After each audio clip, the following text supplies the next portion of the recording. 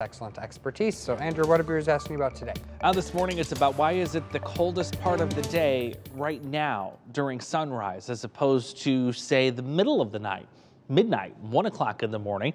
And I have a feeling I know who this Cheryl is from Rock Falls. So let's dive into why that is the reason. If you look at a timeline of how the sun's energy works throughout a 24-hour period, taking you from midnight to midnight, an entire day, I want to show you what the temperature does in relation to sunrise and sunset, because of course the sun is the biggest driver of all of this, whether it's temperature and wind. So there is sunrise, and notice we don't really start seeing a nice kick upward in temperature until we get deeper into the morning. The reason for that is we talk about the angle of the sun.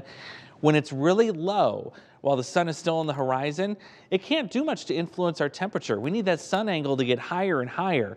And as it does that, more of its energy gets directed toward us here at the ground, and that warms our temperature up to the warmest part of the day, which is later in the afternoon. You also have to remember, too, that just before sunrise, that's your longest period without the sun, and where you're likely going to see your cooler temperatures. The one exception to that would be if you had a cold front move through or a warm front lifting through. And we talk more about that later this morning at WQ.